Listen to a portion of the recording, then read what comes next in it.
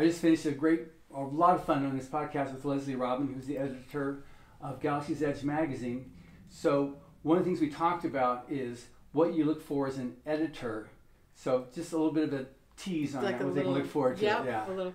So I look for stories with a strong character arc that have an emotive sort of pull.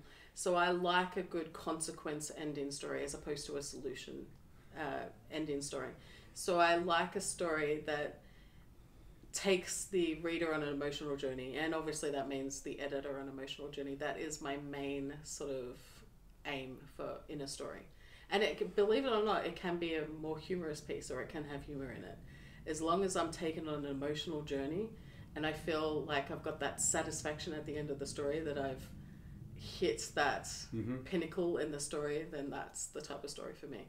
So I do a little sneak thing. I love bittersweet stories. So if you want to really get me with something, a bittersweet ending is a good thing to sort of reach me with. It's the right thing for you. That's great. And we covered about 50 jillion other things right. too. Yes, we did. There was so much in the interview. That was great. So thank you very much for taking the time. Thank you.